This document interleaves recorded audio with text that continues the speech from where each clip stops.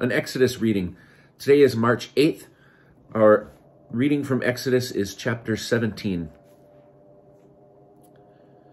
From the wilderness of Sin, the whole Israelite community continued by stages as the Lord would command. They encamped at Rephidim, and there was no water for the people to drink. The people quarreled with Moses.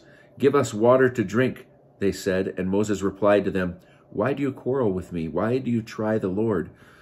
But the people thirsted. They thirsted there for water, and the people grumbled against Moses and said, "Why did you bring us up from Egypt to kill us and our children and livestock with thirst?" Moses cried out to the Lord, saying, "What shall I do with this people? Before long they will be stoning me." Then the Lord said to Moses, "Pass before the people, take with you some of the elders of Israel, and take along the rod with which you struck the Nile, and set out. I will be standing there before you on the rock at Horeb. Strike the rock, and water will issue from it, and the people will drink." And Moses did so in the sight of the elders of Israel.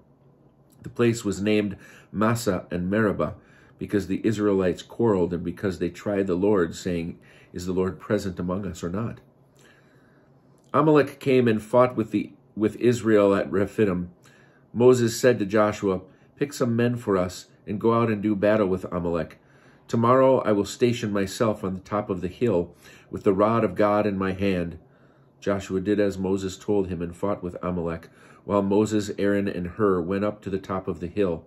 Then whenever Moses held up his hand, Israel prevailed, but whenever he let down his hand, Amalek prevailed.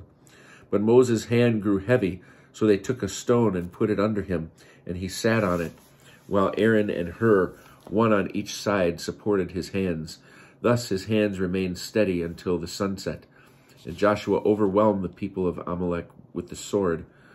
Then the Lord said to Moses, "Inscribe this in a document as a reminder, and read it aloud to Joshua. I will utterly blot out the memory of Amalek from under heaven." And Moses built an altar and named it Adonai Nissa. He said, "It means, hand upon the throne of the Lord. The Lord will be at war with Amalek throughout the ages."